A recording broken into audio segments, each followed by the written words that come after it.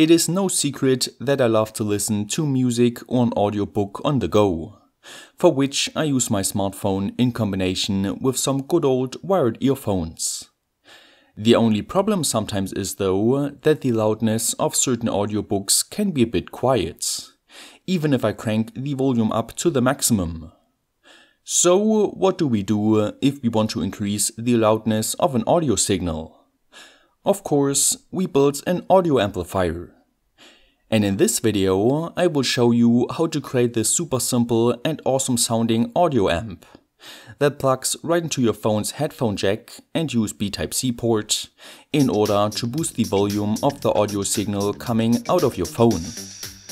Along the way, I will not only tell you how to easily build such a Class A audio amplifier, but I will also tell you how to get 5V power from your phone's USB Type-C port. Let's get started!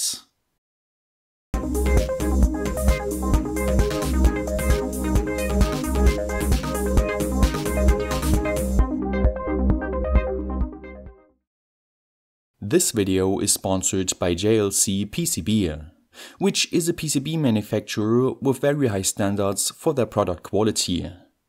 It is so high that their complaint rate is lower than 0.2%. So why not try out their service by uploading your Gerber files today and thus ordering affordable and high quality PCBs quickly. First off, let's gather all the components we need for Class A audio amp. As you can see, we only need one BC337 NPN BJT, 4 resistors and 2 capacitors, which we have to connect to one another according to this schematic. And since we want to amplify a stereo signal, we will need to build up the circuit twice. But before actually testing the circuit on a breadboard, let's firstly talk about how the amplifier works and how I chose the values for its complementary passive components. As already mentioned, the heart of the amplifier is a BJT, or bipolar junction transistor. I already created a video about this component, which I highly recommend you to watch, because I will not go over all the basics once again. But in a nutshell, we can say that when a base current is flowing, then a collector current can flow with a value of the gain factor multiplied by the base current. So if the base current is a music signal, then the collector current will also be a music signal, but with a higher current value, which is basically the loudness amplification we are looking for. Sounds pretty straightforward, but of course such a simple setup does not work just yet. As you can see, while using a sine wave created by a function generator on the base input of the transistor, pretty much no current flows through the collector, and there's also only the DC supply voltage visible at its collector emitter path. The problem is the voltage drop across the base emitter path, which is around 0.7 volts. So we have to increase the sine voltage maximum above this value before anything happens on the output side of the BJT. But if we have a look at a common audio signal of a phone, we can see that it comes with maximum and minimum voltage values of around ±1 volts. That means that pretty much all of the input audio signal would get ignored by the BJT, which is definitely not what we want. Instead, we have to add such a resistor network to the base of the transistor, in order to bias the base with a DC voltage and current. This way, we can let the input voltage/current oscillate around a DC offset value, and thus all of the input signal gets used for the amplification. The only problem of such a biased Class A audio amp design is that the transistor is now always on, since a quiescent current determined by the resistor network is always flowing.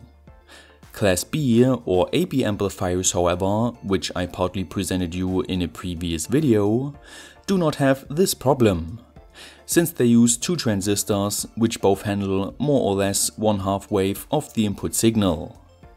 That means they are more efficient, but can have problems with crossover distortions or turn-on times, and are always a bit more complex to design and build.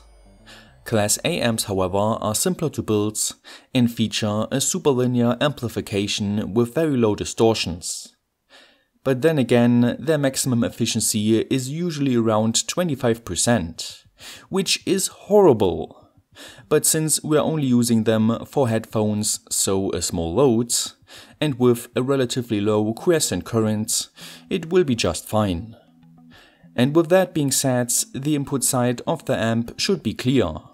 But what about the two resistors on the output side? Well, they are basically used to set the operation point of the amplifier. They define the collector current, the base current, and the DC offset voltage at which the output voltage will oscillate around, so that it has enough space between the upper and lower voltage limits. FYI though, if the output voltage wants to exceed those limits, then the audio begins to clip, which looks like this and sounds horrible. Last but not least, we also got two capacitors to basically get rid of the DC voltage for the audio inputs and the output signal. And with the basic functional principle out of the way, let's start to select values for the components. To do that, I firstly had to decide on a collector current, which later directly determines how loud the amplified music will be. I did calculations and practical tests for 1 mA, 10 mA and 20 mA. And I have to say that 1 mA was too quiet, 10 mA featured clipping at the maximum amplification, and 20 mA was pretty much the sweet spot with no distortions and loud enough amplification. To prove it, here's how the max audio level of my phone usually sounds like. And here is the amplified version with 20 mA. And now that we got the collector current of 20 mA, we can calculate our C, which is the supply voltage divided by the collector current and by 2, so that the output music signal swings around half of the supply voltage. This equals a value of around 130 ohm. The supply voltage, by the way, will be provided through my phone and is around 5.2 volts. Next, the emitter resistor usually drops around 10% of the supply voltage. And since we know that the collector current is flowing through it, we get a resistor value of 26 ohm. Now we can calculate the base current by simply dividing the collector current through the gain factor, which is around 170 at 20 mA. The resistor values for R1 and R2 can then be calculated through the base current, supply voltage and base ground voltage, which gave me values of 3.4 kΩ for R1 and 1 kΩ for R2. Last but not least, we can throw in some common 10 microfarad capacitors for decoupling, and we're basically done. Now, this Class A amp is rather basic, since you can add way more components to improve it, and my calculations might not have been the most precise and accurate ones, but I was still very happy with the audio quality of my built amp, and that is all that counts, right? But if you want to dig deeper into the subject, then feel free to have a look in the video description, where I linked some pretty useful articles. Anyway, after I was done testing my amp on a breadboard, it was time to move it underneath my phone. To firstly get power from it though, I ordered myself such a USB Type-C breakout board. But after plugging it in, I realized that the supply voltage and ground pin of the board didn't feature a usable voltage. The solution was to basically desolder its 56 kΩ resistor and replace it with a 5.1 kΩ one, which is connected to ground. This way, we apparently added a 5.1 kΩ resistor between the CC pins and ground, and thus we now got 5 volts between the voltage bus and ground pin. So I soldered this connector along with an audio jack to a piece of perf board, around which I then added all of the components for the stereo Class A amp, which I then soldered to one another according to this finalized schematic. After the soldering process was complete, I added a bit of hot glue for stability, designed a fitting enclosure for the project in Fusion 360, 3D printed it with my Prusa 3D printer, and added the housing to the circuits. And just like that, you can make your own Class A audio amp for your phone. I hope you enjoyed this video. If so, don't forget to like, share, subscribe, and hit the notification bell. Stay creative, and I will see you next time!